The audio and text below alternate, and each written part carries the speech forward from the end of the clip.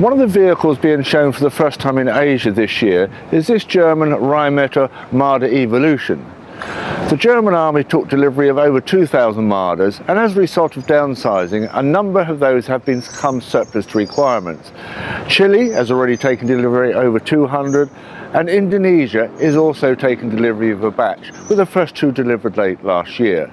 The Marder has got very good automotive performance, but to meet future requirements, Rheinmetall have developed this Marder Evolution, which has been shown here for the first time in Asia.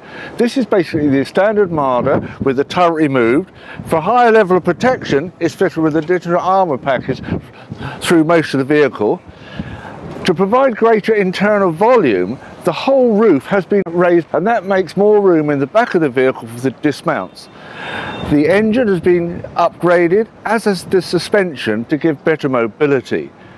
This vehicle has already been shown fitted with a Kongsberg remote weapon station armed with a 50 cal machine gun.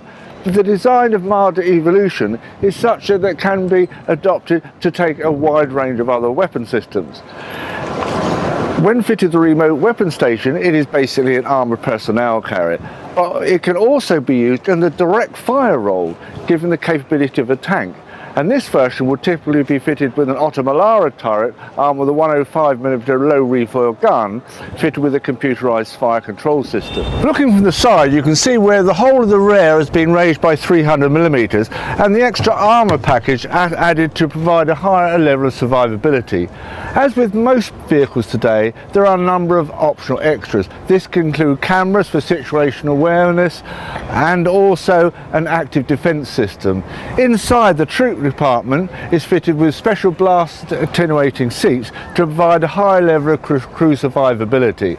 This has been developed by Rheinmetall as a private venture and is aimed at the export market. The company have a large number of Marders which can be upgraded or rebuilt to this new standard to extend their life by another 15 or 20 years.